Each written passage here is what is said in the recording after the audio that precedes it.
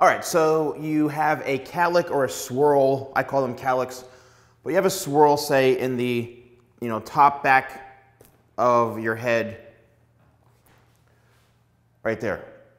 All right, and your hair usually, when you have a situation like this, if it's too short, it sticks straight up. Okay, it sticks straight up. But if you pay close attention to this, I'll get a little bit closer here. You can see how I have this brushed. So there's the swirl right there. Now, I have no issues and this hairstyle is completely fine, okay? There's no standing up whatsoever. It's not like this, it's not sticking up like this all the time. Simply, you have to apply some styling techniques with this, and I've done videos on this before, but when you go with the way the hair grows, and because of the swirl, the hair is growing in all different directions, when you comb the hair in the direction it grows like this, like you're combing it in almost like a circle, it will lay down perfectly flat, and that's what's happening here. I've done this hundreds upon hundreds of times with clients over the years. That's option one. Leave the hair longer. As you can see how long this is in through here. We've got some good hair length in through here, enough so that I can comb it down, all right? And if you want to add a little volume to it, then fine, you go like this, okay? Just add a little bit of texture and volume. There you go. Or the second option is you take the hair like this and you get it cut to where it's so short that you don't have to worry about the cowlick. And what do you do if the hair is, standing up, and no matter what you do, it's still gonna stand up? Well, you incorporate that into the style. You wear a more textured, messy type of haircut like this. So you incorporate it into the hairstyle, right? You make some twists. Sometimes if you take your fingers and you twist the hair like this, it actually creates somewhat of like a little bit of like a tease on the base here, so you're getting some support, and you're able to actually maneuver.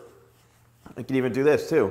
You can maneuver the hair a little bit more to make the hair go in a direction a little bit easier, all right? Now, obviously, you may want to put some product in it, but because the hair is so short, it's actually blending in with what the cowlick is going to do, or the swirl is going to do anyway, which is stick straight up. So there you go. As you can see, we've got some, spiked up hair in through here. You could add some texture to the whole look, so it becomes part of the hairstyle, right? Really, really easy, simple solution. Now, I've been getting a lot of people saying, oh, I have a cowlick on the side of my head, right over my ear, or in the back. I've seen that numerous times. What I usually do, and what you have to do, is if you have a cowlick in the back of the head, if you're comfortable with doing it, what you need to do is go very, very, very short and almost do like a skin fade down in through the nape area. I'm talking like this, like my hair length. Like, you got to go so short that you don't even see it, and you're just blending it into the rest. But you have to go and basically shave it off or cut it off so you don't see it. Okay, you're basically eliminating it, but then creating a haircut that will blend into the rest. And most of the time, the haircut's got to be pretty short, something like this, right? Something like that, maybe something like this, but something a lot shorter where you can shave this down a lot shorter and have no issues with it blending into the haircut, right? It's not going to work for something like this, all right? Now, if you have it on the side of your head, then again, if you want to shave it off and go really, really short, then you can. Or you actually let the hair grow over it, and you have more of a longer style so that the hair actually covers up the cowlick and weighs it down.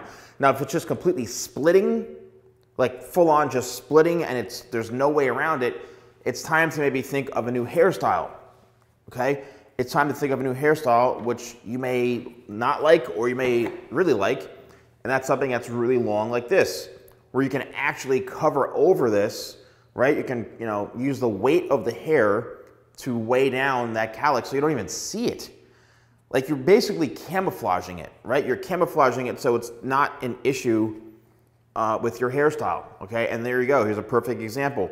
It's longer, you're not gonna see it. So basically with cowlicks or swirls, what you're trying to do is either get rid of them completely, try to work with it by combing the hair in the direction of how the swirl goes, having a little bit of length on it, cutting it much shorter to incorporate it into the hairstyle, buzzing it or really taking the length down super, super short, like almost like skin, so you don't even see it. Then you fade up into everything else, or you leave the hair much longer.